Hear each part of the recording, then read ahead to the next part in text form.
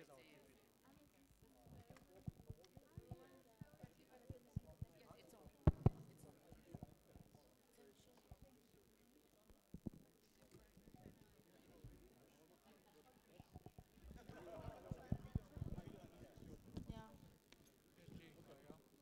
you want me to put you back over there? Okay.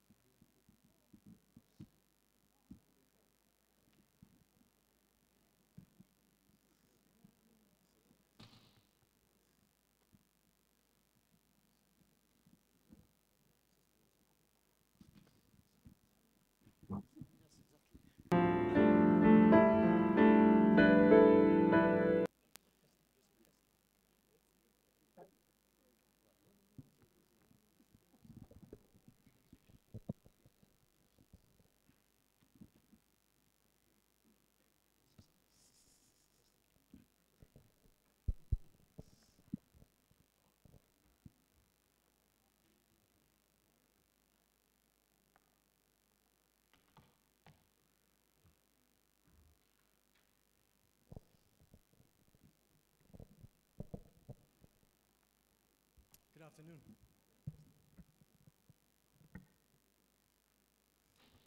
Once again, good afternoon. Everybody's awake? Did you have Ethiopian coffee? I would like to welcome you to Addis Ababa, Ethiopia, to the 17th Annual Internet Governance Forum. I would also like to welcome you to our high-level session to discuss an important topic on digital trust and security. My name is Solomon Kassa. I'm the producer and host of a weekly science and TV show on Ethiopian Broadcasting Services, a founder of 1888 EC, a tech venture studio here in Addis, and a senior technology advisor and strategist. And I'll be your moderator for this panel. Our digital security is under threat. malicious actors are targeting the critical infrastructures of hospitals, airports, power grids with devastating human consequences. With severe attacks that have evolved in scope, sophistication, and targets, the internet is literally a virtual battleground or battlefield. FBI's 2021 Internet Crime Report highlights, in the US alone, it received a record number of 847,376 complaints from the American public in 2021, which was a 7% increase from 2020, with the potential losses exceeding $6.9 billion. In the past couple of years, COVID-19 contributed to new cybersecurity threats, the need for acceleration of digitalization, as well as investments in cybersecurity measures. Cyber attacks have grown globally as well, with sophistication, number, and impact in 2021. The global cost of cybercrime is staggering. It exceeds $6 trillion that year alone in 2021. This is according to a remark by the head of Leonardo, an Italian firm for aerospace, defense, and security, during his speech at CyberTech Europe 2022 conference in Rome. This is just a highlight of what's happening in the cyberspace in terms of security and trust. With attacks like phishing, SMS campaigns, malware, disinformation, misinformation, ransomware, and crypto crime, cybercrimes have been on the rise. Meanwhile, technologies like AI and blockchain have proved capable of both damaging and protecting the environment. Several international efforts are underway to increase the global response to digital threats and develop norms, mechanisms, and confidence-building measures to boost trust and security in cyberspace. On the climate side, the ITU has launched standards promoting green data centers, a coalition to produce the global e-waste monitor. As digitalization is a key driver of the UN Sustainable Development Goals, considering all digital challenges is necessary. UN Secretary General Antonio Guterres has said, and I quote, "Looking to the future, two seismic shifts will shape the 21st century, the climate crisis and digital transformation," end of quote. Enabling that transformation includes mitigating digital risks. This session with this group of experts and distinguished panelists will explore gaps and barriers affecting digital trust and security in regional and global contexts, translate international normative frameworks into practical implementations, and share best practices for enhancing collaboration and coordination among stakeholders to build cyber resilience and align digital trust and security principles with the 2030 agenda. And to discuss these very critical aspects of the internet, we are so privileged to have a group of distinguished experts on this panel, both in person and online, hopefully, who will share with us their insights and perspectives. And I would like to invite our panelists who are online to turn on their camera at this point. Before starting our session, I'll briefly introduce our panelists. Everybody's here. Okay. Mr. Thomas Hendrik Ilves, former president of Estonia and co-chair of the Global Futures Council on Blockchain Technology. He's also a member of IGF leadership panel, and he's joining us online. Her Excellency Ms. Mufariat Kamil, Minister of Ethiopian Ministry of Labor and Skills. Her Excellency Ms. Emma Theophlos, Deputy Minister of Namibia's Ministry of Information and Communication Technology. Mr. Hiroshi Yoshida, Vice Minister of Policy Coordination for Japan's Ministry of Internal Affairs and Communications. Ms. Bela Cherkaseva, Deputy Minister for Digital Development, Communications and Mass Media of the Russian Federation, and she's joining us online. Mr. Wei Zhong Chen, Acting Executive Director of UN Counterterrorism Executive Directorate. Ms. Doreen Bogdan-Martin, Secretary General-elect of ITU. Mr. Taufik Jalasi, Assistant Director for UNESCO's Communication and Information. Mr. Ned Fick, US Ambassador at Large for Cyberspace and Digital Policy. Mr. Rémi Marichou, Ambassador of France to Ethiopia. I hope I said it right. I'm not a Francophone. Mr. Nathalie Jorsma, the Netherlands Ambassador at Large for Security Policy and Cyber. Dr. Martin Norma, Director of NATO Cooperative Cyber Defense Center of Excellence. Mr. Chris Painter, President of Global Forum on Cybersecurity Expertise, Mr. Chris Sharrock, Vice President of UN and International Organizations at Microsoft, he's joining us online, and Mr. Thabo Mashagoni, Chairman of Africa ICT Alliance. Let's welcome our panelists with a round of applause, please. Just a few housekeeping items before we dive into our great discussion.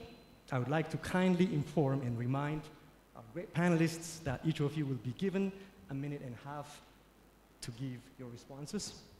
I'll keep an eye on my timer, and I might kindly pause you to move on to the next panelist. We also have our great colleague who's going to be the boss for the next 2 hours in front of you to remind you that your time is up with the flag. That's the great weapon for the next 2 hours. But I have full confidence in each of you that we won't have to do all that because you will keep your responses to 90 seconds. After I read each question, I will call the panelist's name to give their responses. With that, we're ready to kick it off.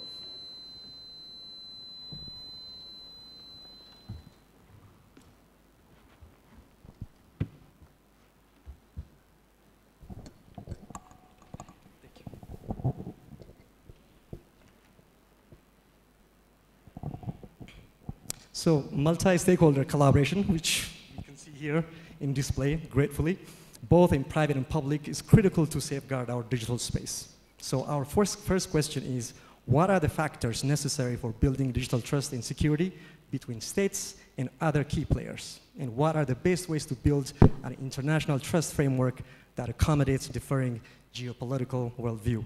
Mr. Chen, over to you. Thank you, Solomon. I'm glad that I have been asked to be the first speaker to respond because I might doze off due to the jet lag of my flight from New York. You know, I see that we have a very challenging situation here. And we have more complex issues in this regard. We see that there is a trust deficit between jurisdictions. Not only for this, but also there is also the trust deficit between governmental agencies and the service providers. Trust deficit between law enforcement agencies and human rights advocates. And also trust deficit between service providers and users. So I think that's as complex as that one when we talk about building the trust between governments. So in this regard, we believe that the multi-stakeholders collaboration, the public-private partnership, the all-government, all-civil society, all-society approach will be key to achieve that goal. The positive note is that the UN has this convening power, and it has already started on a long journey to explore various ways to build that common understanding and perhaps finally the consensus. Back to you, Solomon. Thank you so much. Ms. Jarsma? Thank you so much, Solomon. And good afternoon, everybody, and thanks to the host government of Ethiopia for hosting us. It is really a pleasure to be here. On building trust, let me start by saying that without trust in digital products, people won't use digital products. So that means that societies cannot reap the benefits of digitalization. And as we also heard this morning, then it would have a negative impact on achieving the Sustainable Development Goals. So trust is crucial for achieving the SDGs. Digital trust is the result of many factors and relationships between different stakeholders, but your question is specifically about states and building trust between states. And I believe that starts with transparency. Transparency on, for example, the interpretation of international law, on national legislation, on its implementation, on intentions, on procedures that are in place in order to respect interests of other states. And it also has to do with holding states accountable. And there I believe that all stakeholders have a role to play. Thank you. Thank you so much, Mr. Jarsma. I think we have Mr. Fick online, or here. Thank you. Thank you, Solomon, and thank you all very much. My name's Nate Fick. This is my first IGF. I'm the new U.S. Ambassador for Cyberspace and Digital Policy. I think you're right to focus on the word trust. Trust is the currency of the digital domain, and it's more important than ever. We're connecting something like 1 billion devices per quarter to the internet. That trend is accelerating. Organizations of all kinds are migrating to the cloud, and the COVID pandemic accelerated trends around decentralization of people and their associated technologies in every enterprise. So this is more important than ever. I'll highlight 2 concrete factors in building digital trust and security. The first is adopting an inclusive and multi-stakeholder approach. I think the multi-stakeholder term is especially important in this forum. My own background is as an internet entrepreneur and a technology investor, so I have a personal, visceral appreciation for the importance of the private sector and civil society organizations. And I think that durable consensus requires their engagement at every step. The second factor, I'll point to the framework of responsible state behavior in cyberspace, which all, I repeat, all UN member states have repeatedly affirmed as a foundation for building trust among states on cybersecurity. I would challenge any of us to come up with anything on which all UN member states would agree and sign today. Thank you so much, Mr. Fick. Over to you, Mr. Painter. Thank you. And like the other speakers, I endorse everything they said. I was in the government, and now I'm a multi-stakeholder, so I've seen both sides of this. And in 30 years of doing cybersecurity and fighting cybercrime, which I've done in my career, I've seen the threats grow in sophistication, in number, and particularly in impact. So trust between countries is vitally important, but it's also important to note, as others have said, that countries are not the only players here. They're important players, but civil society, the private sector have a role. And so that multi-stakeholder approach is important. And I'm going to focus on an aspect that my organization, the GFC, does, which is cyber capacity building, because the way I look at capacity building is it is vital, it's foundational to to combating all the bad things we see on the internet, all the threats we've been talking about this morning and now, but also achieving all the good things.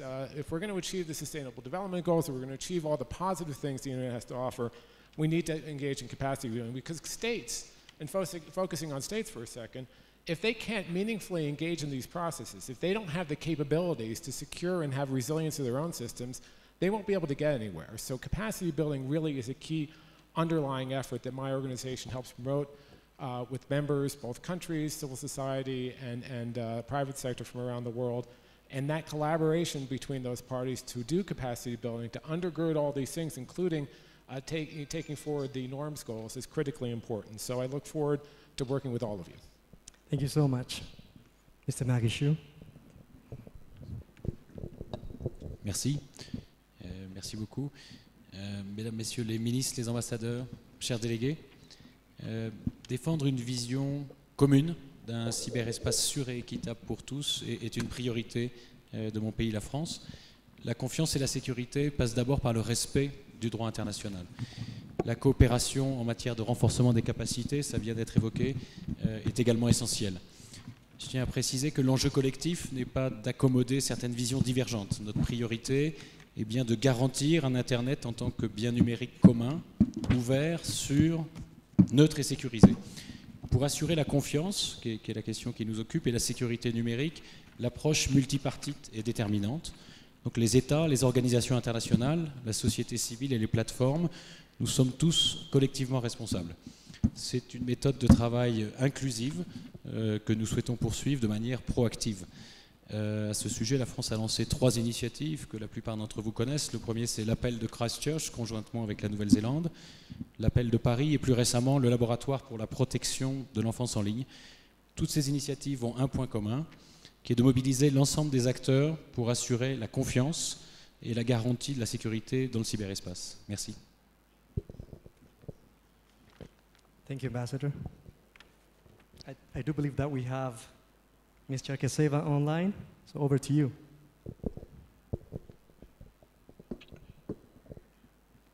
Добрый день, коллеги. Да, я здесь. Довольно острый вопрос, должна признать.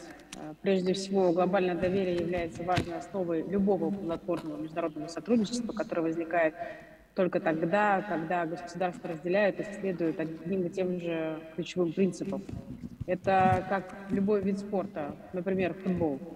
Во всех странах мира команды строго следуют универсальным футбольным правилам, включая принцип честной игры, который является спортивной версией глобального доверия. К сожалению, в современной цифровой глобальной среде у нас нет универсальных правил поведения, нет принципа честной игры. У нас буквально нет фундамента для дальнейшего развития глобального доверия и безопасности. Все ключевые акторы, будь то государства или глобальные цифровые платформы, имеют собственные представления о правилах ответственного поведения в цифровой среде. Что хорошо для одного, совершенно неприемлемо для другого.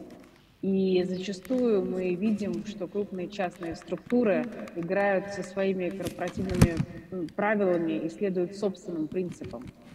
Очевидно, что в мире давно назрела необходимость сформулировать универсальные правила для всех игроков онлайнового пространства. И в первую очередь для государств, которые гарантировали бы доверие и безопасность в интернете. Не случайно об этом именно говорил генеральный секретарь ООН Антонио Гутерреш в своем прошлогоднем докладе «Наша общая повестка дня». Существует напряженность в глобальном сотрудничестве. Попытки сохранения доминирующего положения в интернете отдельных государств не позволяют начать процесс создания международных соглашений, в которых государства могли бы выступить гарантами прав и свобод пользователей в условиях доминирования ограниченного числа глобальных бигтех. Единственный возможный путь для построения цифрового доверия и безопасности между государствами – это следование принципам равенства и уважения суверенитета в международном сообществе. Мы последовательно поддерживаем курс на создание сбалансированной международной системы управления инфраструктурой. Ms. Cherkeseva, we're going to have to move on to the next question. Thank you so much. Okay. We appreciate it. Sorry about that. Okay. Thank you, everyone, for your insightful perspective on this important element of finding collective and collaborative ways to make our digital space safer, more secure and trustworthy. Do you want to hear myself? I would like to draw your attention to the crux of cyber norms with our next question. How can stakeholders be more meaningfully involved in the development of cyber norms? What norms are necessary, and how can the UN's norms on responsible state behavior in cyberspace be translated into practical steps? We're going to start with Mr. Jalasi. Thank you very much. As you may know, the mandate of UNESCO is to promote the free flow of information. How we do that? One way is capacity building through our programs. Second, by setting up normative instruments for the 193 member states. Briefly, let me mention two examples. Last year's UNESCO recommendation on the ethics of AI, which has a component dealing with trust, among others, but also respect of human dignity, respect of human rights, enforcing gender equality, but also the respect of the rule of law. Now we are heading towards another normative instrument through our next February conference, which is called Internet for Trust, regulating digital platforms to ensure information is a public good, not information becoming public hazard or public harm. I mentioned this morning in my opening remarks some of the key features of this conference intended to combat misinformation, disinformation, hate speech online, conspiracy theories and the like. So briefly put, this is what I would like to say at this stage. Thank you. Thank you, Mr. Jalasi. over to Mr. Sharek, who's online. Well, thank you very much. It's great to be able to join you. So on the meaningful involvement of stakeholders in the development of cybersecurity norms, it has to be recognized that there are not many official avenues for participation. But significant progress has been made over the past few years, and I would point in particular to the process that has been established by the ad hoc Committee on Cybercrime as a good practice that could be replicated in other discussions. In addition, there have been processes established outside the UN, such as the Paris Call, which the French ambassador referred to a moment ago, that I would encourage stakeholders to become engaged in. Beyond that, I just want to underline the importance of consulting with the multi-stakeholder community, no matter what the official processes say. In terms of practical steps, the multi-stakeholder community can be particularly involved in the implementation of norms. So one fantastic example here is an exercise that has been the work of the Oxford process, where over 100 lawyers took the fairly general statement of international law applies and worked towards an agreement on what that means in specific contexts, such as in the protection of elections. Similarly,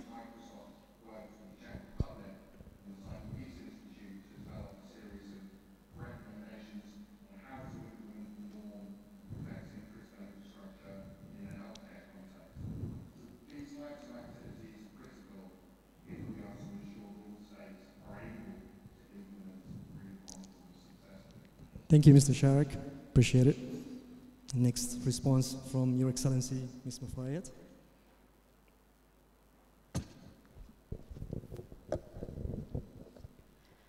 Thank you very much, Solomon. Good afternoon, good morning, and good evening as everybody is trying to follow this platform from across the world. This is a great opportunity for me to be here, and I would like to say you welcome to Ethiopia. I'm Mufarihat, and I'm Minister of Labor and the Skill of Ethiopia. I think the subject matter we're trying to deal with is about trust, though it's about digital trust, it's about the relationship between people. So when we talk about trust and how we're going to engage stakeholders as to the expected level, to my understanding, there must be a change in attitude about the issue, the matter. And we're trying to deal with the technological aspect. But I think there has to be a shift in a people-centered approach as it is about relationships. It's about peace, collaboration, and interdependence. If that is the case, we need to empower people, starting from school through our education system, and bringing all the different stakeholders together. Though we have so many norms, unless and otherwise we can have that multi-stakeholder engagement, we can't achieve at the end of the day what we designed. So we need to have that multi-stakeholder engagement through a new way of thinking, taking the subject matter from technological, or instead of from protective measure to proactive measure, rather through transformational measure. And we can engage and empower the different stakeholders to come together so as to address the issue. Thank you. Thank you, Your Excellency. Next is over to Your Excellency, Ms. Theophilus. Thank you so much, Solomon. A very good afternoon to everybody. I'm very happy to be here. Well, I think the first would be to discuss what are norms. And norms are generally beliefs within a community. And at a global level, This requires every stakeholder in this global village of ours to have some type of belief in order to have some cyberspace norms. And then the next question I'd like to ponder is, how are norms formed? If we are to form these norms, how are we to form them? Where do we derive them from? And who is able to adopt them? And then further than that, who decides on these norms being written down and being applied?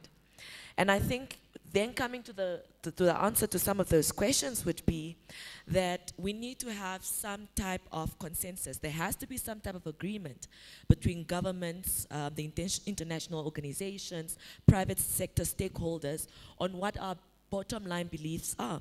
And if it comes down to the person, we're talking about mutual respect, human dignity that Mr. Tawfiq spoke about here earlier. And then I think I would end by saying, then in its application, there needs to be some consistent and proper favorable application of international law. Because once that is done, when all of us have accepted those norms as universal to all of us, then there can be consistency of implementing and those norms succeeding. Thank you. Thank you so much, Excellency. Next is over to Ambassador Magishu.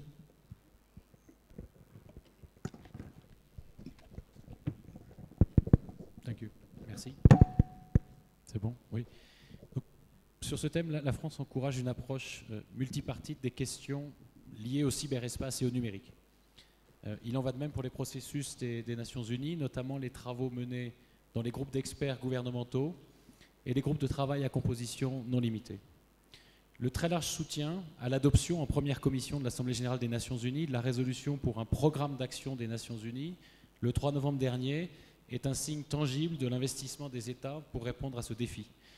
Le programme poursuit un objectif clair: faire progresser le comportement responsable des États dans l'utilisation des technologies de l'information et de la communication. De manière concrète, il s'agira d'un mécanisme permanent, inclusif et orienté vers l'action au sein des Nations Unies. Il comporte 3 volets. Premièrement, soutenir les États dans la mise en œuvre du cadre établi pour un comportement responsable dans leur utilisation des technologies de l'information, en encourageant les activités de renforcement des capacités. Deuxièmement, de promouvoir le dialogue et la coopération entre les parties prenantes concernées, c'est-à-dire le secteur privé, le milieu universitaire, la société civile, afin de contribuer à une meilleure mise en œuvre de ce cadre. Troisièmement, de fournir aux États un forum permanent pour examiner les efforts de mise en œuvre, discuter des nouveaux défis à la sécurité internationale dans l'environnement des technologies de l'information et mettre à jour le cadre sur la base d'un consensus.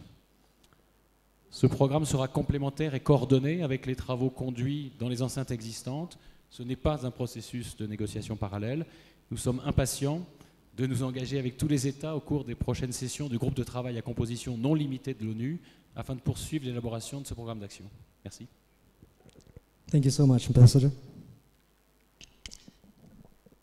Mr. Chen, would you like to add UN's perspective on this matter? 谢谢。在这个网络安全和反恐领域呢，制定一个标准，说起来容易，做起来难。这个全球反恐公约这个谈判，现在都已经有近30年了。关于恐怖主义这个定义，这个讨论依然在进行。我从一个英俊青年成为现在一个上岁数的人，当然我依然是很英俊，我的头发也变了颜色。我希望这个讨论能够尽快达成一个全球的反恐公约。在没有一个公认的关于恐怖主义定义，或者是关于恐怖主义这个内容的这么一个定义情况下，我们办的事情，我们要走的路，可能就是很长、很崎岖，这个车也不是很好开的。但是，我们现在已经有一些基本的指导原则，比如说19项国际这个反恐文书，比如说安理会10几个反恐公约，联合国的全球反恐战略，这些都可以作为我们的指导原则。我们反恐局将会在这方面继续努力。谢谢。Thank you, Mr. Chen. Over to you, Mr. Mashagoni. So what's Africa ICT Alliance's stance and perspective on this matter? Over to you.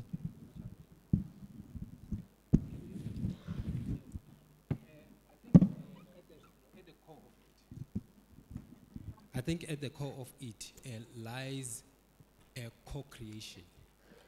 And co-creation platform in an environment of mutual respect where all participants have got the same stature and they've got equality in being able to contribute.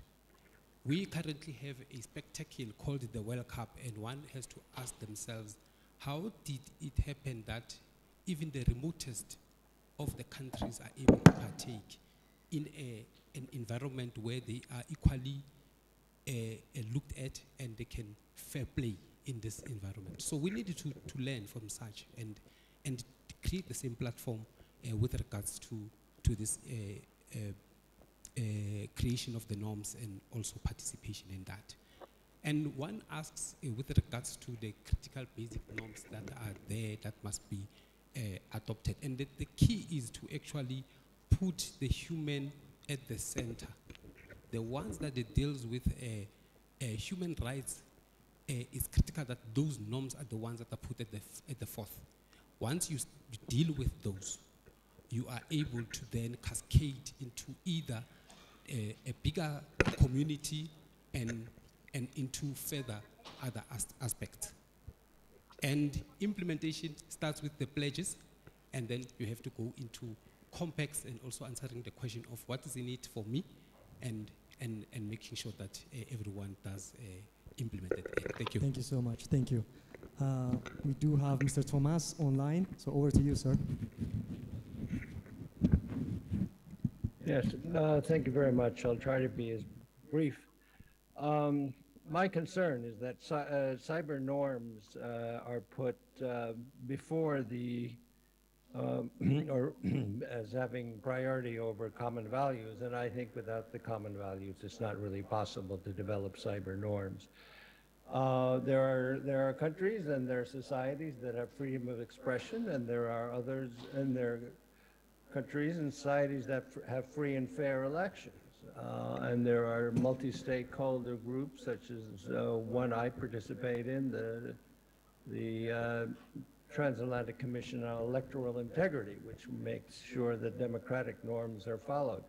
There's no point in actually doing any of that if you do not have freedom of expression in society.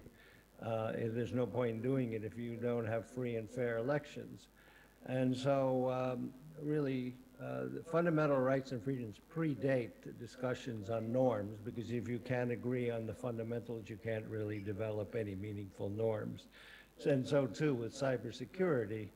No cybersecurity umbrella organization will work if you do not have a common set of interests in maintaining a common set of values. I mean, that's just the way it is. There's no way you're going to share information with countries that do not follow fundamental norms in an area that actually precedes the discussion of norms in cyberspace, because ultimately the norms of cyberspace should be, in my point of view, and I think much of the world, the norms of cyberspace are also the norms of a free democratic society. Mr. Thomas, thank you.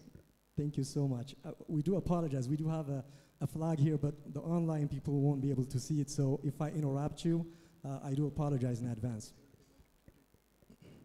I appreciate all the respondents for your great perspective. And with that, we're going to move on to the next question. It's about climate crisis. So with that climate crisis at the top of the global agenda as we know it, what approaches should we be adopting to ensure technologies are part of the climate security solution and not the problem? And how can we introduce greater accountability on those issues? Perhaps in the areas of more greener data centers blockchain infrastructure in manufacturing, better recycling. It can be a responsible mining, which is very sensitive for some nations, and so on. So to give that reflection, I'm going to give it over to Mr. Yoshida first. Mr. Yoshida.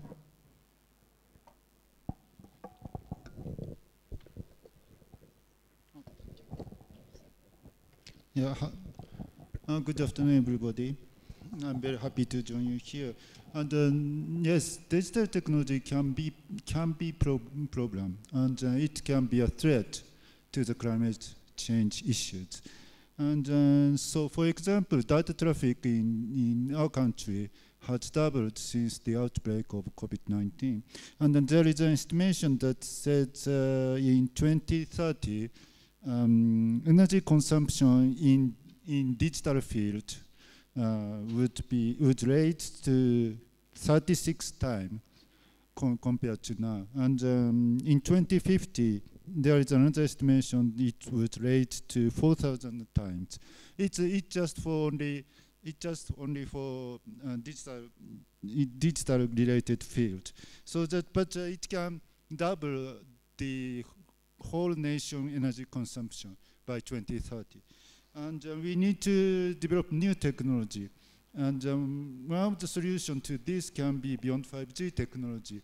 All photonic networks technology can reduce energy consumption to only to 1% to the existing technology. So we are now developing such new technology, so that digital technology can be a crisis, but on the other hand, it can be a solution. One more thing, at the same time, how to use digital technology is also important, and spreading AI and sensors to every corner of society to enable monitoring can build a resilient society to climate change and natural disaster. Thank you very much. Thank you, Mr. Yoshida. From our online speaker, Ms. Черкасева, over to you. Спасибо большое.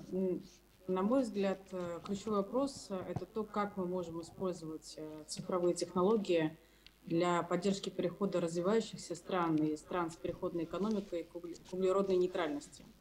Особенно в свете недавней 27-й климатической конференции ООН.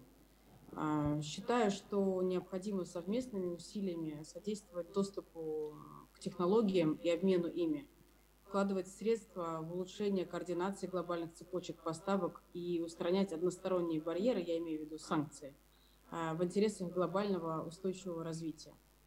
Например, сельское хозяйство занимает значительную долю в глобальных выбросах парниковых газов, и мы не можем реально рассчитывать на решение климатической проблемы без преобразования сельского хозяйства. Использование информационных технологий, чтобы сделать сельскохозяйственное производство действительно регенеративным, является следующим рубежом в позиционировании цифровых технологий для содействия устойчивому развитию. В России реализуется ряд проектов, например, мониторинг парниковых газов с помощью космических аппаратов, которые демонстрируют возможности цифровых инноваций для минимизации и смягчения последствий воздействия сельского хозяйства на окружающую среду.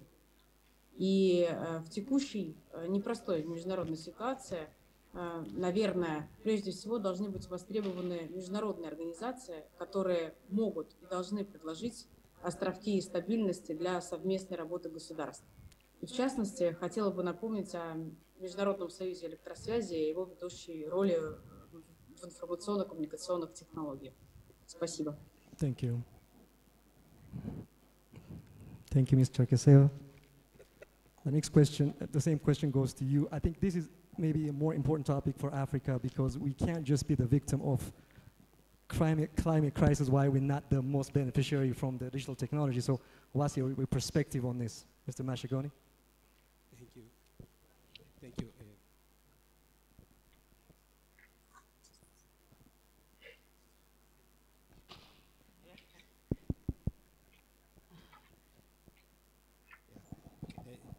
The mics don't like me today. Don't know. Can you hear me? I can't hear you well. Okay, thank you. We cannot hear you well. Yeah, can you fix the mic, please?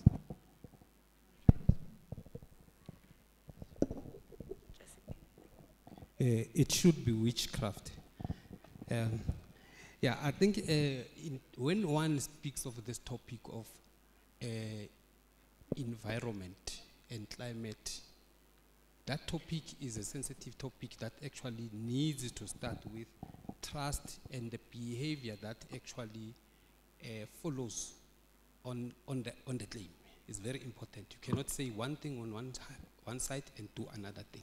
So it's very important. So that is, I think, the point of departure. And then from that, it's important that we have what we call environmental consciousness when we speak about technology starting from cradle to grave. As you innovate right up until we dispose of the technology, we have to get to be environmental conscious, because it starts on the concept itself of when we are actually innovating, that we must get our thinking right so that we are aligned with the environmental goals that we've got.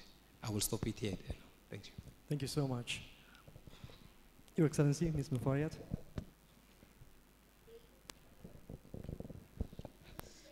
Thank you very much.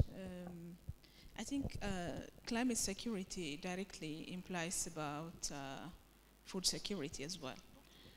Whether technological interventions can help in solving this problem or not is at the major center of the question. So what matters is the way how we use technologies. Technology, yes, technology can be a solution regarding preventing this problem. For instance, if we consider the green environment, there are technological interventions. We can consider the case in Ethiopia regarding green legacy. It is a technology-backed local or indigenous knowledge and skill taken by my Prime Minister, His Excellency, Dr. Abiy Ahmed. The first interest or target of the initiative was reaching out 18 billion trees to be planted.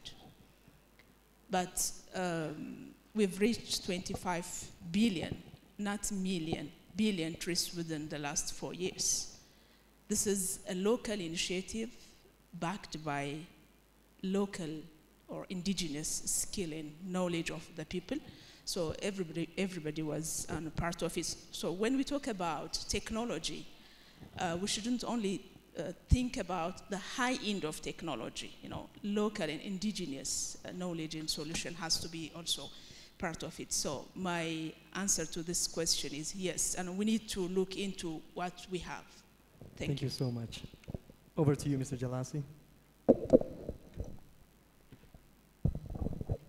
Thank you very much. I believe that efforts to achieve net zero emissions by 2050 are essential to combat climate change and minimize the resulting harm. Digital technologies, in particular, advanced analytics and AI, are crucial here, since we know that AI can allow reductions of 5 to 10% of greenhouse gas emissions. This is very important. Number two, I think there are three key dimensions that we need to emphasize. The number one, policymakers should be aware of these technological advances and what they can do to enable combat climate change. Not only to be aware, but to integrate these technologies in their policies, in their strategies. Two, capacity building is essential. We may be aware of the technological capabilities, but we don't have the human resources skilled enough, competent enough to make proper use of technology. And finally, open data and open science are crucial here as instruments to develop and monitor climate change policies. Let me conclude by saying UNESCO last year adopted the UNESCO Open Science Recommendation, signed by 193 member states, which allow, among others, open science, open data to all countries worldwide. And this is very important for the capacity building I referred to. Thank you. Thank you so much. Ms. Bogdan-Martin, I know ITU has a lot of stake in this and in doing different initiatives, so over to you. Yeah, thank you so much. I think there are many parallels that can be drawn between the climate crisis and cybersecurity. Both have been debated for decades. Both seem to be polarized in terms of discussion, sometimes politicized. And of course, the threats loom larger than ever before. I think on both fronts, we need what the UNSG would call a breakthrough. And if we don't have that, we're going to have a breakdown, as he often says. And the good news, as previous speakers have mentioned, is that, of course, digital technologies do have a critical role to play when it comes to climate issues, monitoring, mitigation, adaptation. Of course, the bad news is that we're also emitters of greenhouse gas emissions. So I think we need to be as green as possible. We need to be advancing green standards. We need to be tracking greenhouse gas emissions. And of course, we need to be, as Taufik just mentioned, collaborating on the policy and regulatory front. I think we need to up our game in terms of e-waste. You mentioned the monitor. We only have 78 countries that actually have e-waste policies and legislation. I think we also need to be advancing early warning systems. We welcomed the UNSG's announcement of $3.1 billion to ensure that we have early warning systems in the next 5 years. Thank you so much. Thank you, everyone. We're going to move on to our next question. So how can countries build meaningful and sustainable cooperation among stakeholders within their own borders and beyond? And what are some of the examples of successful sustainable cooperation on security, meaning South-South, North-South, and triangular? To kick it off, I'll start with Mr. Yoshida.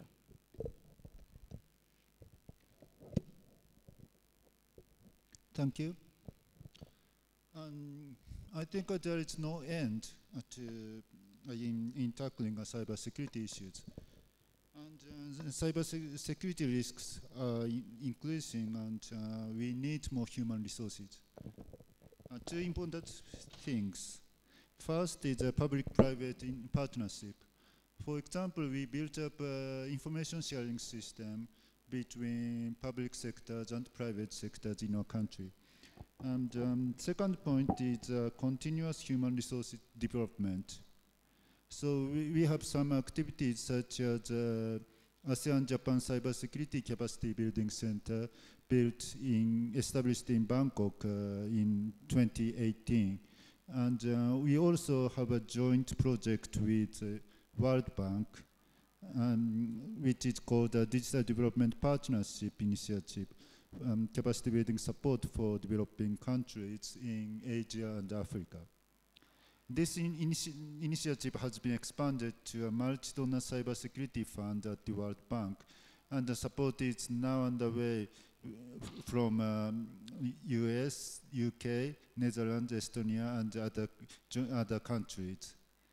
So no immediate solutions or magic remedy to cybersecurity issues. We should keep going on. Thank you very much. Thank you so much. Ms. Jarsma, over to you. Thank you. Yeah, building cooperation between stakeholders within a country, I think it partly depends on the culture.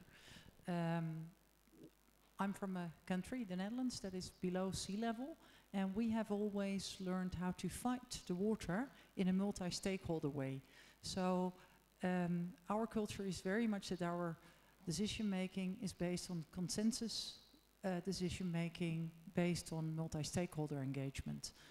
And, but as a more general lesson learned for other countries, I think if a country wants to have productive multi-stakeholder engagement within the country, a good start is by the stakeholder that has the most power inviting others to have a say as well and be part of the decision-making process and share some of your power.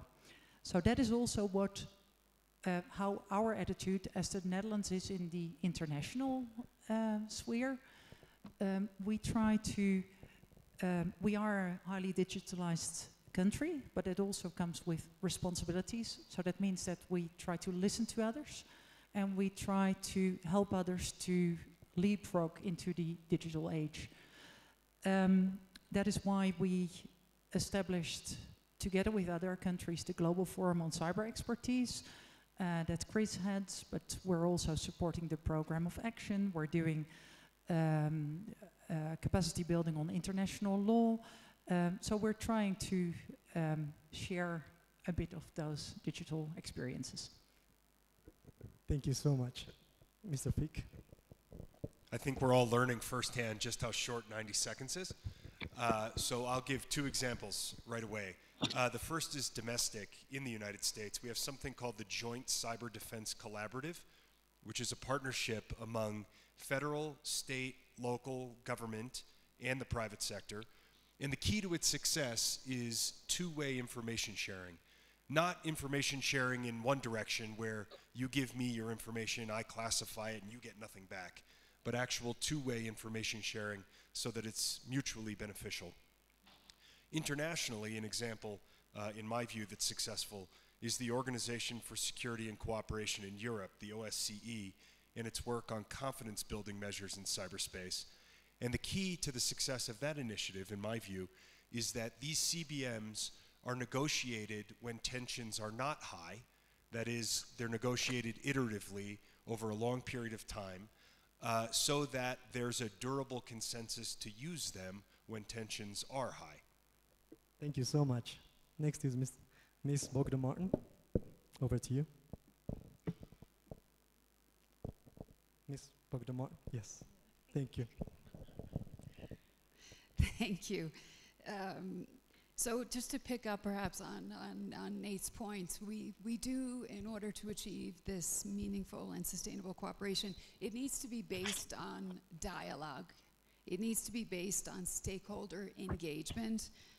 And as Chris, you were saying before, it's not just between nations, it's also civil society as well as citizens. I think we do need new models, and I liked your point before, you were talking about co-creation. I think that's key. We need to take holistic, whole-of-government approaches. Of course, we need international institutions to do their part. ITU as lead facilitator for Action Line C5, building confidence and security in the use of ICTs. We do our part.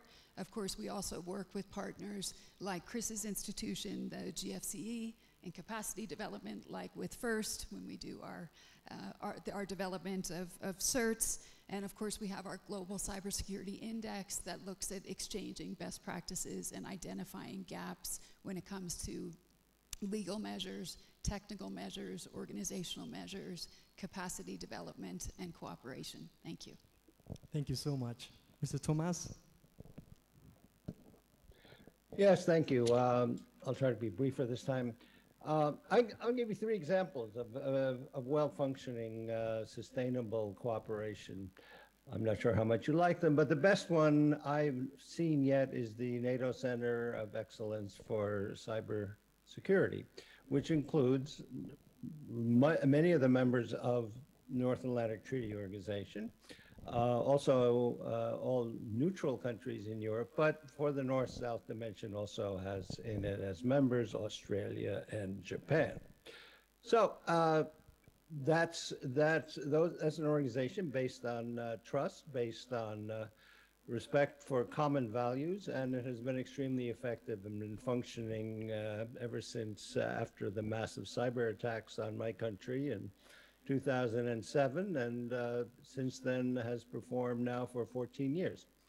A second example of the sustainable cooperation are digital prescriptions pioneered in my country, and which first became interoperable with Finland, and then later on with Portugal, Croatia, and the Faroe Islands. And finally, I would say that we have also set up a cyber national guard, strictly voluntary, and which is probably the ultimate form of civil society of sysadmins and other digital people in civil society working together to safeguard our cybersecurity in Estonia. Thank you. Thank you. Thank you, Mr. Thomas. Over to you, Mr. Painter. Thanks. I'd say two things. One, only 11 years ago, I was the first or one of the first cyber diplomats in the world. And that's not that long if you think about it. And so elevating this issue to a diplomatic policy issue and cooperation between those authorities, two of whom are on the panel, Nathalie and Nate, is important, but it's a different kind of diplomacy. It's engaging with other stakeholders. It's not just states. And consulting with other stakeholders, as happens in both those countries and many others, is important. The second, not surprisingly for me, is capacity building and the importance of capacity building to all of this, but to sustain development, sustain cooperation. But it has to be inclusive. And as I said, the GFC is a model for this. We're a multi-stakeholder institution, 170 members and partners, including about 60 countries, civil society, the private sector, and as Doreen noted, we have partners of the ITU, of the Organization for American States, the African Union, UN ECHO, ASEAN, and many others. So that's important. Two examples. One, very quickly, is working groups we have around key thematic issues. We also have a global portal called the Sybil portal, which is open to everyone. And then finally, and most, I think, appropriate for this audience, we're doing an African experts network. For the last couple of years, we've been setting this up, African cyber experts working with the AU, working with the community to build African capabilities and to really drive a more demand-driven approach, not just what we want to give or the global North wants to give the global South, but the global South saying this is what we need and having a partnership. Thank you so much. Dr. Norma, before you respond, I must say that you're going to get 3 minutes because you were supposed to be one of the respondents in the first question, so if you have a reflection on digital trust along with this question, over to you. Thank you, Solomon. Thank you very much. And I really think that it was good that my Russian colleague spoke so long during the first question, because trust and cooperation is all the same, so it's even better to reply these questions together. So as our former president Thomas Hendrik Ilves already said about NATO Cooperative Cyber Defense Center of Excellence, it's all about trust and cooperation. We have 38 different nations in our center, and our purpose is to support our nations to be able to face cyber threats together as a coalition. Because cyberspace, as you all know, does not have borders, and cooperation is extremely critical there. So how do we create this cooperation? And I think there is no miracle here. There are two very simple principles. The first is to know your neighbor. And the second one is to build trust with your neighbor. But you can't trust a neighbor who you don't know. So the first thing is to work on doctrine development, standardization, best practices, lessons learned together with this community. And if this is done by experts, software developers, legal researchers, boots on the ground, then they learn to trust each other through this practical cooperation and personal trust. I think this is the most valuable thing. Also here at IGF, where all these people, all you across the world are coming together to also to build trust between each other. So, and I would conclude with an example. The example is Ukraine. And Estonia, my home nation, and Ukraine have had extremely good cooperation on building digital societies. A lot of Ukrainian excellent digital nation is built up based on experiences from Estonian e-governance. And now Ukraine has moved on so fast that Estonia is really considering to build our next generation of e-governance, partially at least, based on Ukrainian experience. And this is the finest example how this mutual cooperation for mutual benefit of economic benefit can help both nations. And last but not least, at NATO CCD-COE, unfortunately, mostly we have to deal not with the traditional cybercrime or misinformation that we talk here today. Actually, I think nobody has mentioned yet state-sponsored cybercrime. And we know there are a couple of nations, at least in the world, who makes this their business to sponsor as many cyber criminals as possible. And it can be political gain, or it can be financial, direct financial gain. And now, when our friends in Ukraine are under attack from their bigger neighbor who doesn't like the fact that Ukrainians are loving freedom and want to have their borders intact. So, of course, we are all giving our best to bring peace back to Ukrainian cyberspace as well. Thank you. Thank you, Dr. Norman. Thank you, everyone. We're going to move on to the next question. So the objective of a safer digital transformation is to improve people's lives rather than to create digital divide or to put countries at danger. So the question is, how are vulnerabilities in digital trust and security connected to human rights and economic situations in Africa and elsewhere? And what are the challenges to overcoming these vulnerabilities? Mr. Mashagon. Thank you. I think loss of IP, identity, assets, sovereignty are as a consequence of actually having vulnerabilities in the cyberspace. And over and above that, what we ought to see and deal with is the basics. So the basics are on the basics of respect. Self-respect translates into respect for the rights of others. And it is with that you start having to self-reflect when one has to actually do harm to the other. But this is a lifelong thing that starts with the culture. And I've seen one word which is called atarimai. I think it's a Japanese word for good karma. And it is through doing good that the good comes back to you. But we have to instill this in our processes. And we have to deal with the issue of social engineering. So social engineering is something that is a number one vulnerability point in which education, continuous awareness, in essence, to do capacity building on this subject matter is critical for us to deal with the issues at hand. Thank you. Thank you so much. Your Excellency, Ms. Mothariat.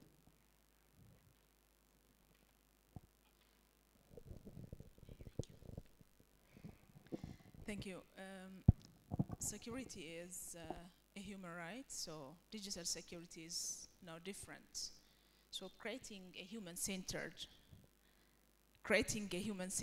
trusted in cyberspace for peaceful engagement and coexistence is fundamental. This entails reinforcement of positive peace and harmonious coexistence in the cyberspace.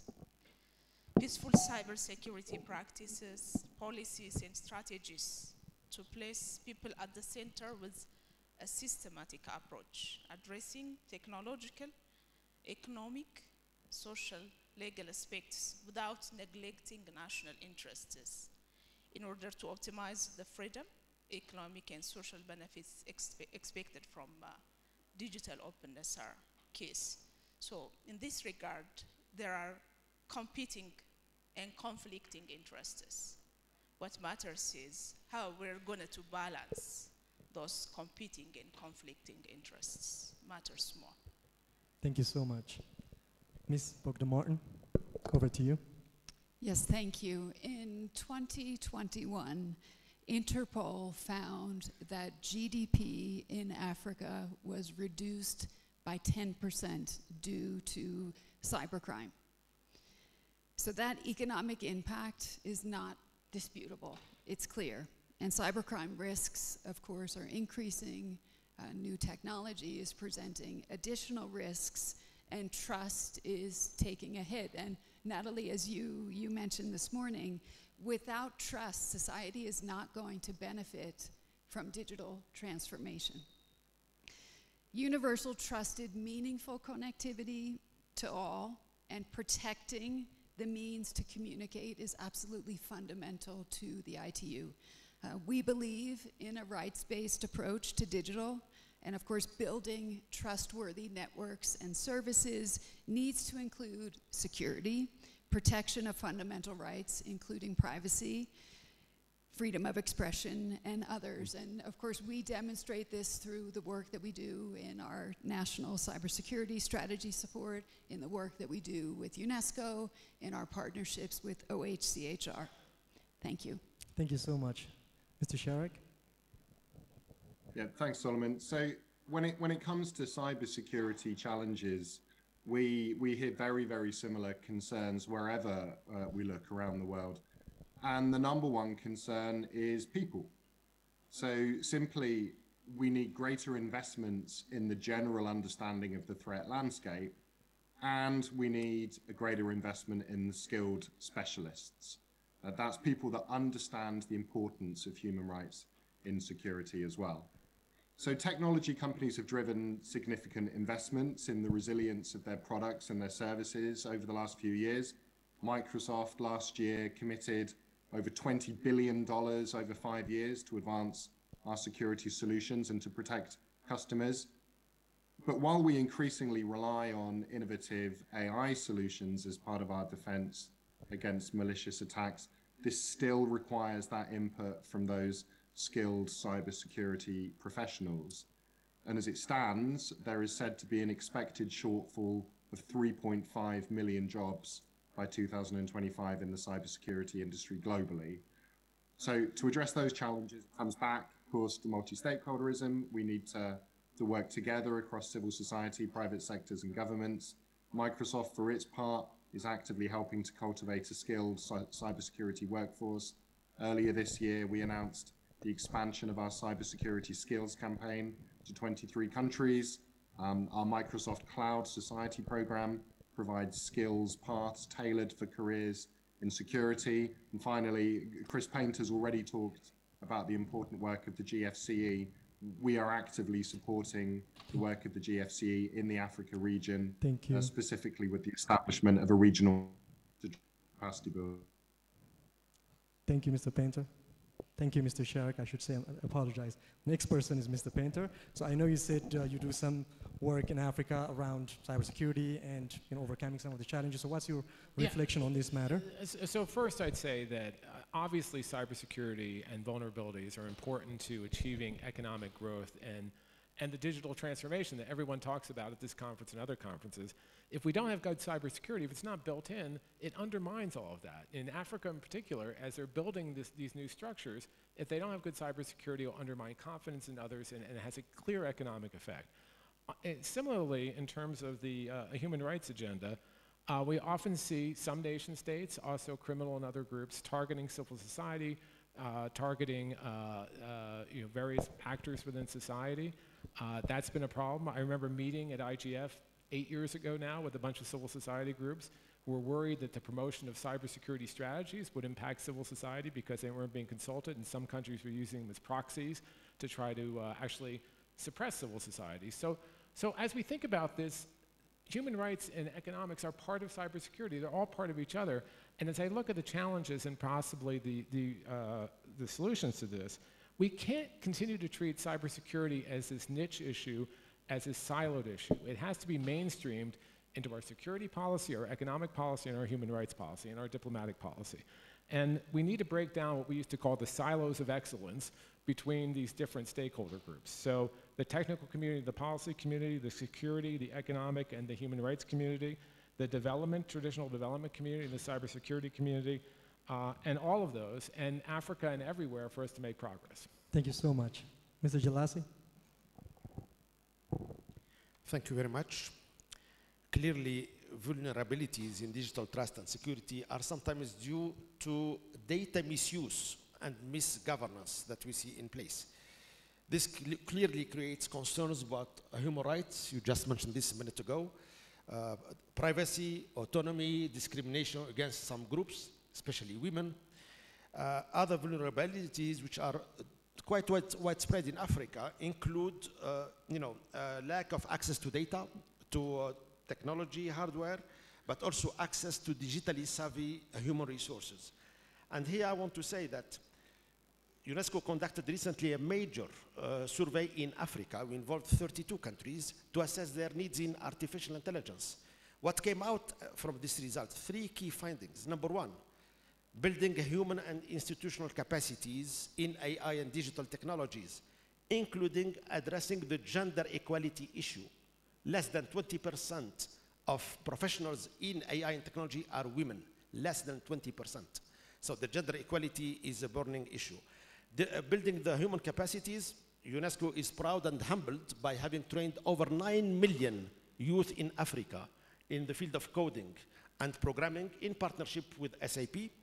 And also the third priority is advising governments on putting in place the right digital strategies that are needed and building the partnerships for successful use and deployment of AI and digital technology-based applications and systems. Thank you. Thank you so much. Your Excellency, Ms. Theophlos, over to you. Thank you so much. Well, the vulnerabilities in Africa actually come down to a life and death situation. If you're talking about critical infrastructure, a hospital, having a cyber attack, water systems, electricity, that many instances there aren't no alternatives in smaller places. So that could actually critically impact the ability of somebody surviving. And then of course disruption of peace and harmony, because many times the disruption could actually instigate certain groups where violence is concerned. And then the lack of respect that Thabo was talking about for contributions by unique groups and marginalized groups, and how that many times we see cultural appropriation without fair compensation for unique intellectual property. But then of course, I would say would be loss of income and livelihood. Cyber attacks have the potential to take food out of children and out of the hands of many a times mothers in many of these areas. So I think if Doreen could recall at the WTDC held in Africa, the first, as a country, as Namibia, we pledged at the Apartheid to Connect conference that building up a CERT and having a cyber bill is important, because cybersecurity in relation to critical infrastructure literally means life and death for many of our communities on the continent. Thank you. Thank you, Ms. Theophlos. Mr. Fick, over to you. Thank you. So digital technologies are intrinsically connected to human rights and economic prosperity. And think about it in any of our lives. In just the last 2 years, digital tech has transformed how my parents consumed healthcare, how my children accessed their education, how my wife and I earned our livings, how all of us engaged with our communities. So access is essential. And it's worth remembering that there are two different kinds of lack of access. You have the almost 3 billion people around the world who are still unconnected. And Doreen has been doing terrific work and will continue at the ITU to do terrific work as Secretary General to close that divide. But there's also a second category, which is more than 150 examples this year alone of governments intentionally disconnecting their people. And that is something that we have to condemn in all of its forms.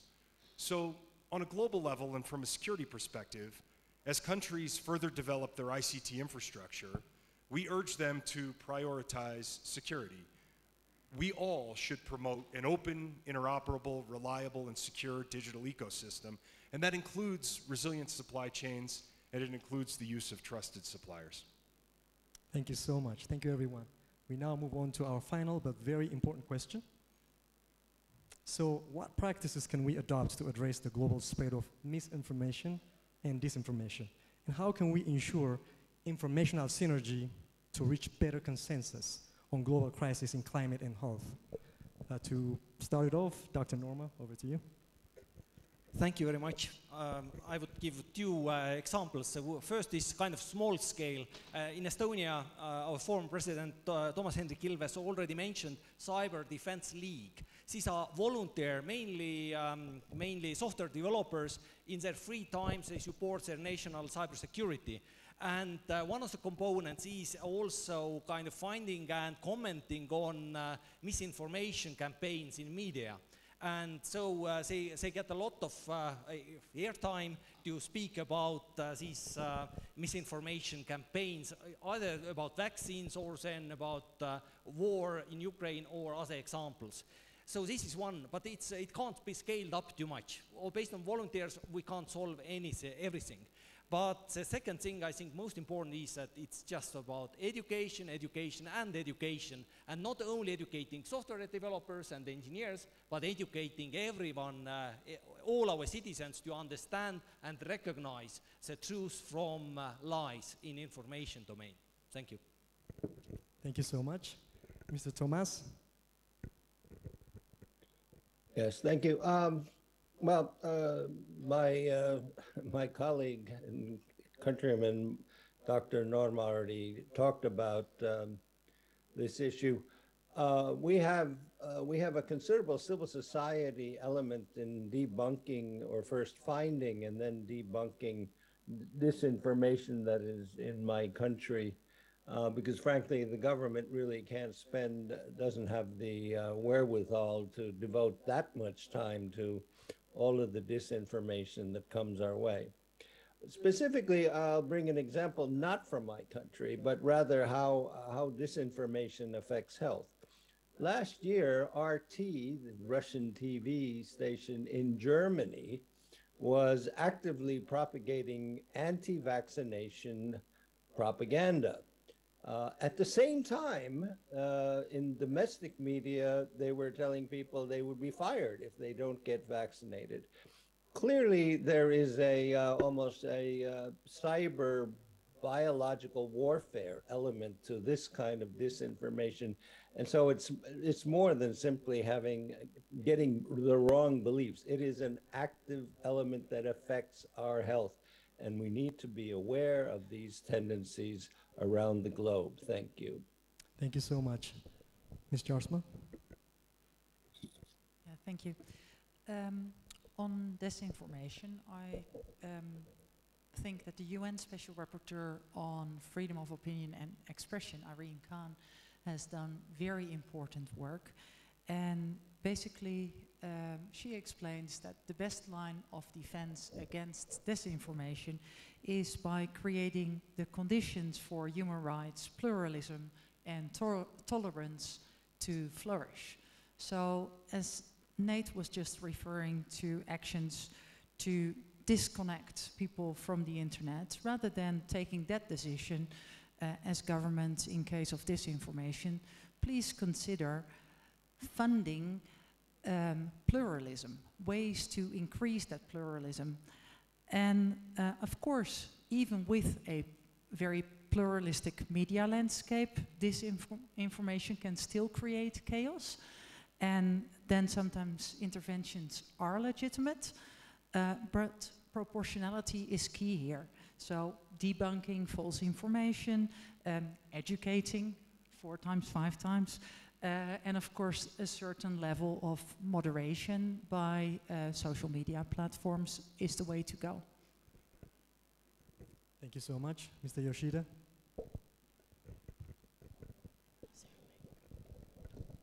Thank you. And when addressing climate change, healthcare, or other issues, getting correct information is a crucial one. And this information misleads citizens and delays resolving global issues. The important thing is that the government should not impose a top-down judgment of truth or falsehood. Society should deal with it through multi-stakeholder discussion. On the other hand, each stakeholder has its own responsibility. For example, the government needs to provide objective information, and experts provide scientific evidence. And when doing so, freedom of thought and speech should not be impeded. How to deal with disinformation and at the same time foster common understanding in society while protecting freedom of speech is an issue of priority and requires global multi-stakeholder efforts. And also media literacy is also crucial too when fighting against disinformation. Thank you very much. Thank you. Ms. Cherkaseva, over to you. Спасибо. Очевидно, что недостоверная информация и дезинформация сегодня инструмент и даже оружие в текущей международной обстановке.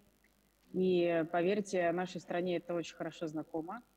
Мы постоянно сталкиваемся с серьезными, высокотехнологичными и тщательно подготовленными атаками в информационном пространстве.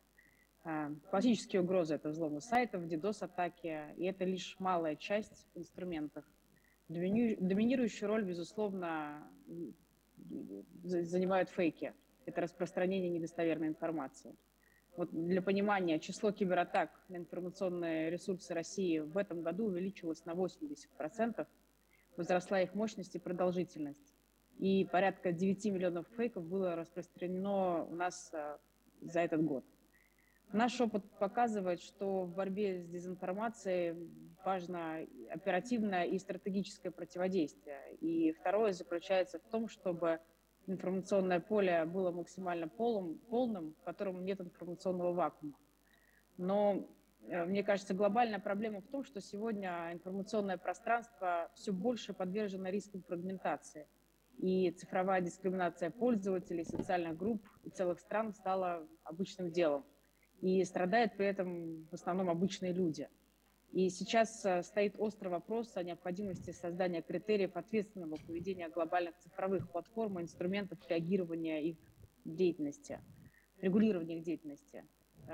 Сейчас получается, что цифровые гиганты злоупотребляют своим доминирующим положением и зачастую подменяют собой государство. И нам кажется, что было бы правильно иметь какой-то единый свод правил по ответственному поведению глобальных цифровых платформ в национальных юрисдикциях, безусловно, под эгидой ООН, и, наверное, было бы правильно этот вопрос обсуждать в рамках подготовки глобального цифрового договора. Thank you. Спасибо. Thank you, Ms. Cherkesova. Mr. Chen, over to you. 这个恐怖主义和这个暴力极端主义分子啊，确实利用这个新冠大流行，而且社会的不满呢，大肆散布虚假消息和错误信息。那么我们反恐局呢，把这个网络反恐啊纳入到我们的访问之中，纳入到我们跟会员国对话之中。反恐局呢也跟这个全球这个研究网啊这个合作，提交这个报告，供那个反恐委员会和安理会去参考。我们发现呢，就这会员国啊在这方面存在着能力建设的需要，从政策层面呢、机构层面呢、执行能力方面呢，都要这个需要，而且在尊重国际人权法和国际人道主义法方面依然存在差距。反恐委员会不久前通过了一个德里宣言，要求呢各个国家在网络反恐方面继续工作，要求我们反恐局继续工作。因此呢，在这个议题上，我们的工作不能停，只有进行时，没有完成时。谢谢。Thank you. Your Excellency, Ms. Devlos. Thank you, Solomon. I think I've only two answers, and the first one would be digital literacy. I think at the end of the day, we need to arm citizens with the right skills and abilities to mete out and debunk fake news and misinformation, but also to fact check. And I speak this from experience because as Deputy Minister of Communication at the height of the pandemic, we tried to communicate the right information and to try to debunk fake news, misinformation, disinformation at the time and height of the pandemic. It was very difficult. And we could only depend on actually teaching citizens on how to do it themselves. People have agency, so we need to arm them with the right tools in order to do that. And because people have agency, they will share this stuff, especially if they don't have the skills. This is why we need to put increased pressure and responsibility on social media platform companies and organizations to actually moderate better. Because with that proper moderation, we're able to circumvent when we have not adequately given people the necessary tools and literal skills in order to debunk misinformation and fake news. Thank you. Thank you so much. Thank you so much. Mr. Marichou, over to you. Merci, merci Salomon. Beaucoup des intervenants précédents ont parlé de l'éducation. Moi, je voudrais insister sur un des principaux vecteurs de lutte contre la désinformation, qui est le soutien à une presse de qualité et indépendante. Donc, je souhaite évoquer brièvement deux initiatives auxquelles la France participe. La première, c'est le partenariat pour l'information et la démocratie, qui a été lancé avec Reporters sans frontières en 2019. À ce jour, 45 États ont rejoint ce partenariat, destiné à promouvoir l'exercice de la liberté d'expression et l'accès à une information libre, plurielle et fiable. Un sommet pour l'information et la démocratie a été organisé le 19 septembre dernier à New York, en marge de l'Assemblée générale des Nations Unies. Et un observatoire international sur l'information et la démocratie a été lancé. Sur le modèle du GIEC pour le climat, cet observatoire sera chargé d'évaluer l'évolution de l'espace informationnel mondial. La deuxième initiative est l'International Fund for Public Media, qui a été lancé au Forum de Paris sur la paix en 2021, qui est une initiative à laquelle la France contribue financièrement à hauteur de 15 millions d'euros. Le secrétaire général des Nations Unies avait signalé que la presse, les médias indépendants étaient menacés par un risque d'extinction majeur. Donc ce partenariat multilatéral et indépendant est une partie de la réponse à ce défi. Il a pour objectif d'augmenter de manière conséquente les financements disponibles pour soutenir les médias indépendants dans les pays de développement. Un autre aspect est celui de la régulation. Donc au niveau de l'Union européenne, nous travaillons également à une meilleure régulation.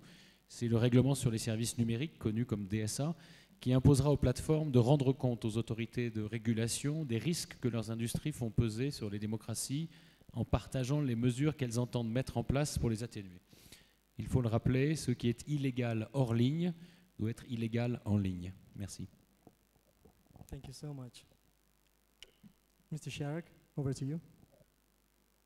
Thanks, Solomon. Well, it won't surprise you that this is another area where I think that a multi-stakeholder approach is the right approach, and Microsoft is dedicated to supporting a healthy information ecosystem where trusted news and information can thrive. So we recently developed an approach to countering disinformation, which is based on our 4Ds. So the 4Ds for protecting information integrity that we use in Microsoft are first of all, detect. We hunt, track, and investigate perpetrators of disinformation. After detecting, we then seek to disrupt operations. One way is to use the power of transparency to alert the public about new cyber influence operations. Another is to address the financial supply to known disinformation websites by preventing ads from being placed on such sites. The third D is deter.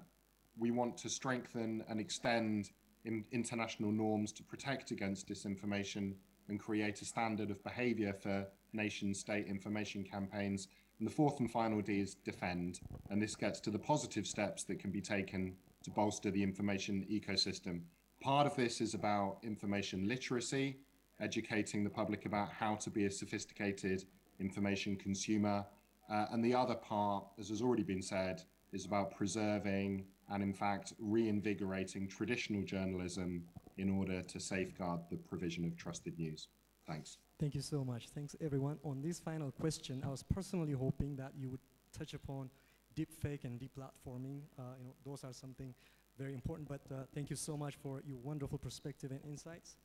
As we wrap up our panel, I would love to give each panelist to reflect any final remark they might have. This time is going to be more challenging. It's going to be 30 seconds. So with that, I'll start with Mr. Thomas.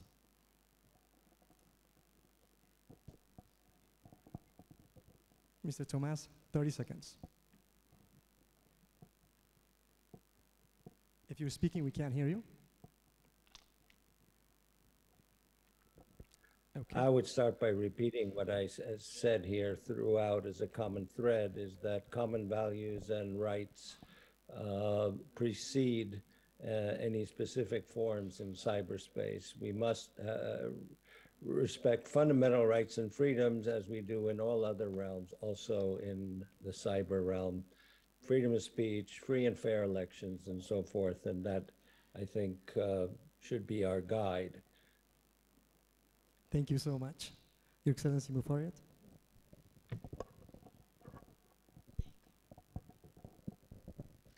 Thank you very much, and I would like to emphasize on about the new thinking or rethinking of the matter itself, because the central point of the issue, how we're trying to do, is to see it from the perspective of technology, and we can't solve or address this problem by focusing on a singular approach and solution. So the rethinking is seeing this important issue from the perspective of people, so that we can see how we can coexist in a peaceful manner not in the way how we handle, rather through a transformative approach. Instead of focusing on protective measure, why don't we focus on proactive measures? That's the question I have. Thank you. Thank you so much, Your Excellency, Mr. Theophilus.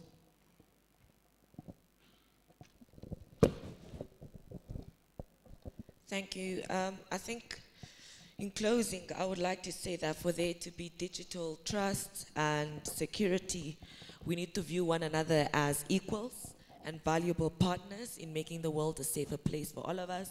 Global North, Global South, whatever geopolitical position in the world, all of us need to be equal partners and not where one is disadvantaged in a partnership. So equitable partnerships that are transparent and where all of us can come out as winners and not some as those who basically just come out as the bait at a time when all of us value our citizens and value our security. Thank you.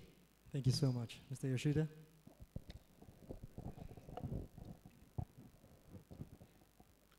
Thank you. We proposed the concept of a data-free flow with trust in Osaka, G20 Osaka Summit in 2019. And where trust exists, we can accelerate the data flow.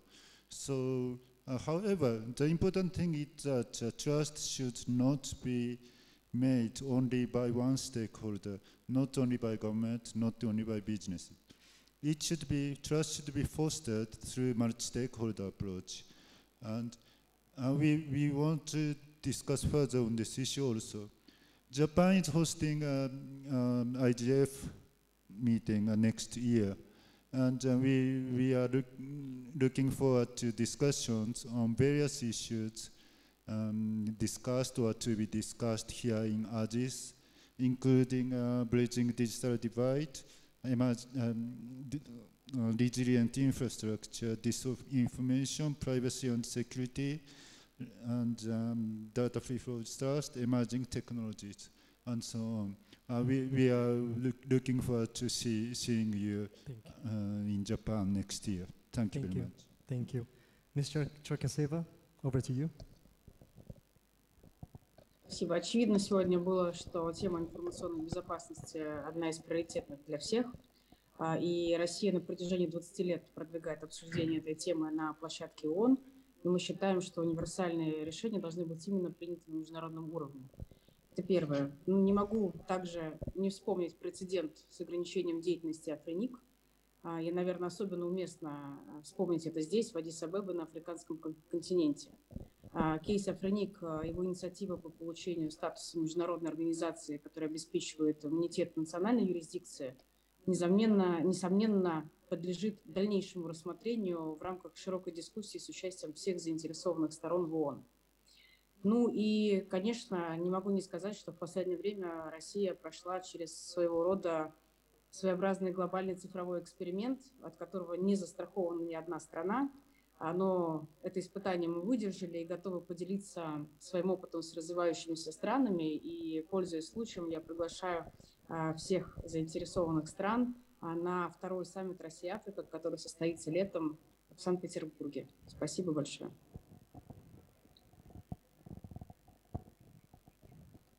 Thank you. Mr. Chen? ICT is a double-edged sword. It has to be used effectively, but also in a smart manner.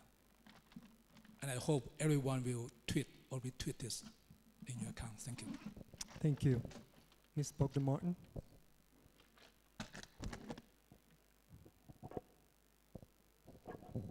Thank you. So I guess my takeaway would be that the urgency is there. We can't wait. We need to take large-scale joint action. We've heard some great solutions today. We need to build on that. And I think we all have a role to play, be it youth, be it women, governments, including parliamentarians, the private sector, civil society. And I would also just pick up on Emma's point about media literacy and digital literacy, and that we shouldn't underestimate what each of us can do as individuals. Thank you. Thank you so much. Mr. Jalasi.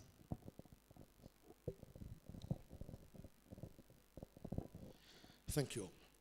I believe, first of all, that all stakeholders are essential for protecting human rights online and also the rule of law. Second, UNESCO remains committed to supporting member states face the challenges of the digital age through capacity building in AI and digital transformation. We recently, within the UN Broad Commission for Sustainable Development, published a competency framework on AI and digital transformation for civil servants, which we think is useful for governments.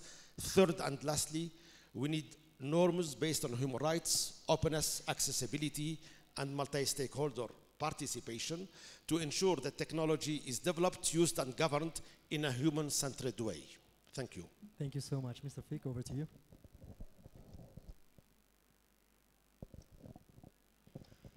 One of the most dangerous misconceptions about technology is that it's all about the technology. And in my experience, tech problems are really about people, process, and technology in that order. So let's invest first and foremost in people. Let's do it through capacity building. Let's do it by elevating tech as a mainstream diplomatic issue. And let's do it by engaging in multi-stakeholder fora like the IGF. Thank you. Thank you so much. Mr. Marichou, over to you. Merci.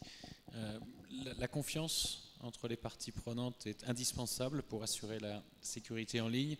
Et les trois piliers de cette confiance devraient être, 1, le respect du droit international. J'ai eu l'occasion de le dire précédemment. Ce qui est interdit hors ligne doit également être interdit en ligne. Le deuxième pilier, c'est l'inclusivité. L'Internet est un bien commun qui a été créé sur un modèle multipartite que nous devons préserver. Le troisième est la transparence, notamment au niveau des plateformes, par exemple dans l'utilisation de leurs algorithmes pour que les utilisateurs puissent les utiliser de la manière la plus avertie possible, tous les outils numériques. Merci. Thank you so much. Ms. Jarsma, over to you. Yeah, thank you. I think we need to implement what we have agreed to. So, especially at the state level, we have all agreed that international law, including human rights law, applies online, as well as offline, obviously. So we need to implement that. Of course, capacity building is needed for that, and it's really up to the broader multi-stakeholder community to hold states accountable. Then, since this is an internet governance forum, I would like to make a distinction between technical internet governance and the internet governance of content, if you will. And the technical layer, please don't fix anything that is not broken. It is done by a multi-stakeholder community. It has never failed us. It has been functioning since its very existence. But then everything that is on the content layer, yeah, we certainly need to have a discussion there. And there we also need to be realistic because there are differences around the world. Thank you. Thank you so much. Dr. Norman? Thank you very much. And I think, I believe we all in this audience, we share the values of what we want. We want peace and prosperity for our nations. And as we have clearly established, cyberspace and internet is a way to go to enable this prosperity. And also we established that the cooperation and trust is the key. So let's do some action. Let's actually, for example, let's develop our e-governance systems together across borders. Let's do our whatever apps and technology solutions. Let's do them this way that many nations can use them. And this way we can really build trust between individuals, software developers, experts, boots on the ground. And then we will all have peace in cyberspace. Thank you. Thank you so much. Mr. Painter? Thank you. I think this is a new exercise regime, the microphone exercise. So thank you. Two things. One, I think we made a lot of progress, which is great, but we have a long way to go. And I'd say that as I look at this over the time I've spent doing this, a long time, cybersecurity becomes a priority when something bad happens for about 15 minutes, and then it goes away. We can't afford that anymore. We have to make this a long-term sustainable priority. As I said, it underlies the Sustainable Development Goals, economic prosperity, human rights. So breaking down those barriers is one way to do it. A multi-stakeholder approach is another, which is critically important, and capacity building is the third. And I'd say that if you want to have more information about my organization, the GFC, you go to the website, thegfc.org. So thank you. Thank you so much. Mr. Sharrock? Thanks, Solomon. Great discussion. Main takeaway from me is that this must be a collective endeavor, whether it's about protecting individuals and organizations from cybercrime, or defending against cyber attacks on critical infrastructure, or tackling disinformation. This has to be a collective endeavor. So there needs to be a coordinated and comprehensive strategy to strengthen defenses. This is a task that will need the private sector, the public sector, and civil society to come together in partnership. Thanks. Thank you so much. Mr. Mashagoni? Thank you. I think we need to create accessible, fair, and inclusive platforms and processes that views all stakeholder voices as equal. This will be a very good foundation for both respect and trust, and it will be a platform for and a foundation for bigger things to be built going forward. Just to quote Vincent, let's roll up our sleeve and do the work. Thank you so much. Once again, thank you so very much to all our distinguished panelists for a very candid conversation, for shedding light on this very important topic, and for providing your very insightful perspective on how to make the internet a better, trustworthy, and a safer space. I hope we all took notes of these nuggets of thoughts and wisdom to better shape a safer digital future collectively. Please give our panelists a very warm round of applause.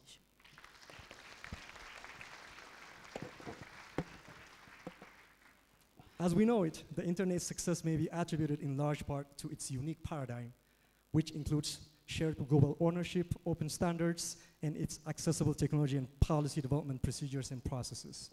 Since its inception, the internet has achieved a remarkable success because of its transparent, collaborative, and open nature.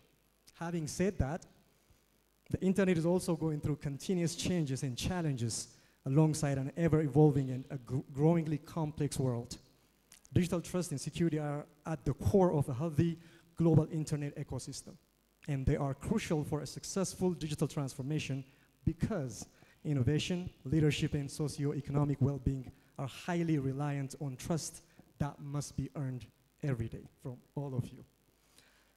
I'm very optimistic that everyone, all of you policymakers and experts, decision makers, and all of us as one big family of humanity will come together to protect and safeguard our precious digital space, which we cannot fathom living without.